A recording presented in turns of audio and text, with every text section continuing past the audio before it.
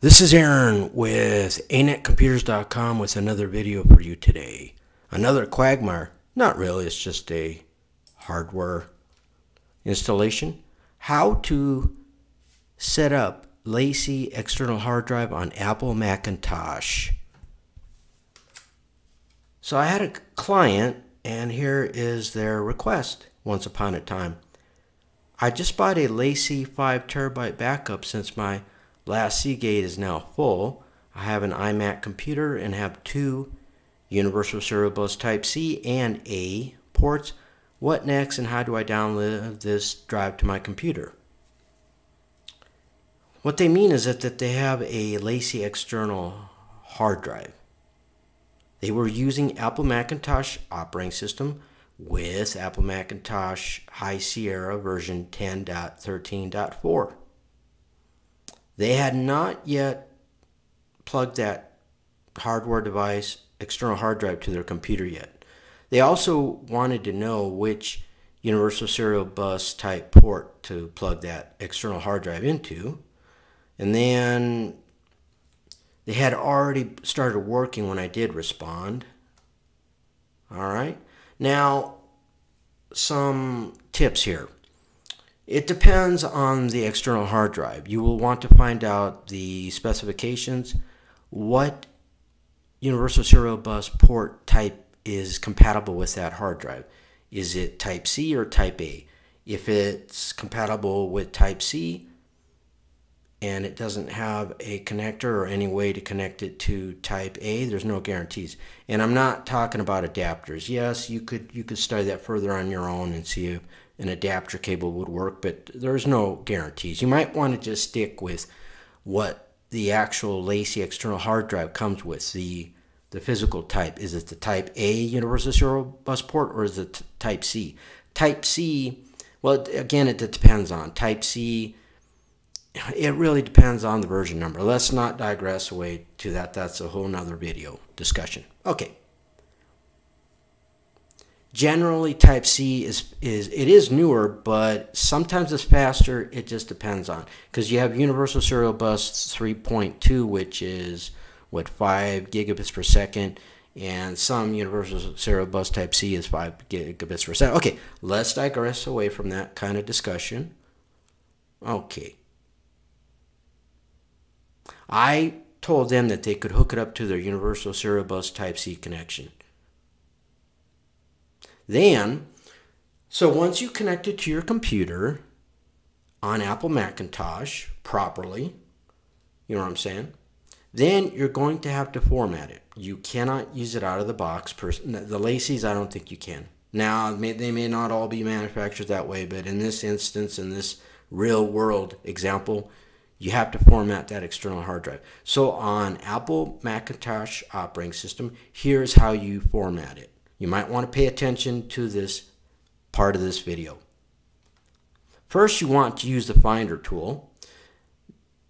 Then you want to select Go. Then you're going to choose Utilities. Now, once you're in Utilities, then you're going to want to select Disk Utility. Then in Disk Utility, you will want to select your external hard drive, your Lacie external hard drive that you want to format. Now, caveat emptor, you don't want to make the mistake of choosing the wrong hard drive. And that includes the embedded hard drive that has the operating system installed. So just pay attention and make sure you choose the exact external hard drive that you want to format, because it can, quote unquote, accidentally format your operating system hard drive. You reboot it, bam, there's nothing on it. Then you got a real quagmire on your hands. You know what I'm saying? And your wife, if you're a married man, she will not be happy with you. Not that she has ever been happy with you, but I mean, oh, my bad. That's a whole nother different niche on we censor YouTube. Okay, now back to this video.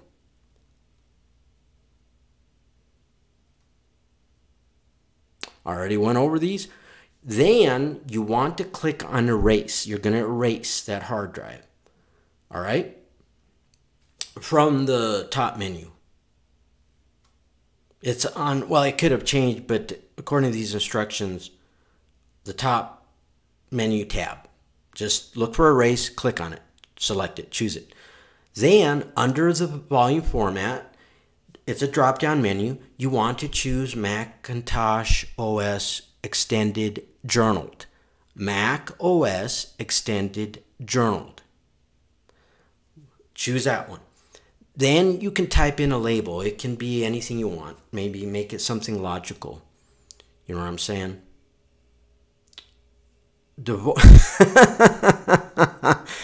Divorce data.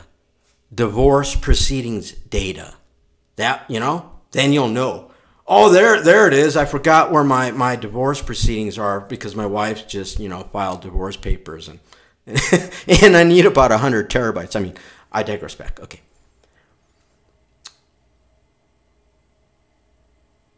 Then one more step. Then you can click on erase. And then it's done. You're ready. It is ready to use on Apple Macintosh operating system. Okay, that is how to set up Lacie external hard drive on Apple Macintosh. Now here's some overtime that I may throw in. Yeah, why not? Let's go over it. This is a bonus tip. This may be a gold bonus tip. This may be a fool's gold bonus tip, but I'm going to give you a bonus tip since I feel so philanthropic today.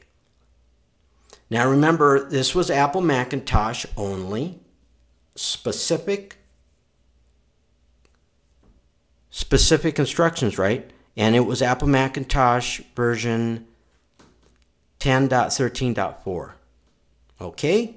Now here is the bonus tip. This individual had a further procedure that they wanted me to accomplish.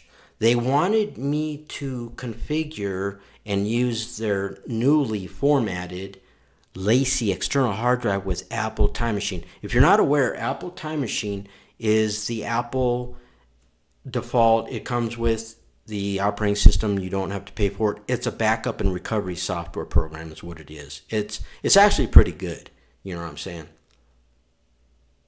So they wanted me to configure their Apple Time Machine software to use their Lacie external hard drive that I just, you know, formatted for them. And I remotely connected into their computer. I did everything for them. You know what I'm saying? And I'm almost at the 8-minute mark, but I'm already into overtime. And let us just reset it so then it doesn't, you know, make noises. Okay, now this is what you will need to do in order to configure it with Time Machine. Now, I ran into a little bit of a problem here. Their existing Seagate external hard drive that was 1 terabyte in size, okay. Now, when I tried to check how much free space was available, it appeared as it being full. Now, this is where you need to be careful. You want to change the device that Time Machine backs up to, but caveat emptor, I never give out advice.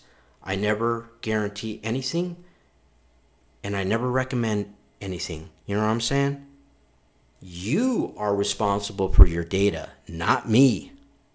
And you're not going to blame me for not following instructions or using logic, all right? If your Apple Time Machine backups are running right now, don't even try to change the source, or excuse me, the destination. Okay, you want to open up the Apple Time Machine software, then you would change your destination disk while Time Machine is backing up data. I would not try that. You don't want to try that. I would not, don't do it. Just, if it's using your previous external hard drive or a different one, wait until the backups are completed. You know what I'm saying? Then change it. It may not even allow you to make that change, but don't even try if it allows you. All right? Now, yes, so once the Apple Time Machine backups are completed with a different hard drive or the previous hard drive or the one that's failing or the one that's full, whatever, ad nauseum, ad infinitum, etc., then go ahead and choose your Lacie or choose, you know what I'm saying? Choose the new one. You can either open up Time Machine from the top menu bar or then browse to system preferences. I think actually that should be the dock. I think, I could be wrong, but I think you can open up Time Machine from the dock, which is actually at the bottom. You know that the word dock, it's a big long bar that looks like a dock, and then the software programs dock themselves there. Their icons are docked, and then they get released and they float away. You know what I mean? Yeah, hence the word dock. You can also find it at the Apple menu, which is at the top. Just look for the Apple icon in the top menu above, or the dock below. As above, so below, say those lunatic secret society member Freemasons. Anyways, oops, we censor. YouTube may not like me talking about such subjects, so I better digress back to this technical support video. You know what I'm saying? Then in Time Machine, you're going to want to look for select backup disks and then click on it. You will be given a list of hard drives. If you have multiple hard drives, they may all be listed. If you only have the Lacie, you should only see one, right? You want to choose the external hard drive that you want the Time Machine backups to use now. Very important. I think it will write over that data, even if it's formatted, even if there's already data on it. So make sure you choose the correct one if you have multiple hard disks. Then you can click on Use Disk. Now, since this is the first time that you are using your new Lacie external hard drive on Apple Macintosh, if you have a lot of data, it can take a lot of time. It can take a few hours. I don't know about days, but it could take a few hours. You know what I mean? Because it's going to be I think it'll be a full backup then. It may not be incremental. You know what I'm saying? So it could take a while. Or I'm not sure if Time Machine does it automatically detect if you've been using that hard drive already. I think it's incremental. I think you can kick off manual.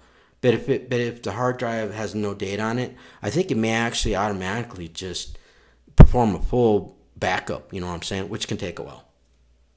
Okay. Now, these instructions were written specifically succinctly for Apple Macintosh operating system 10.13.4, which is High Sierra. However, I'm not sure how much, you could try it on other Apple Macintosh operating systems, You know what I'm saying? The locations might not be exactly the same, or they may be close enough, similar to Microsoft Windows. You know what I'm saying? All right, that's enough. How to set up your Lacie external hard drive on Apple Macintosh. Adios.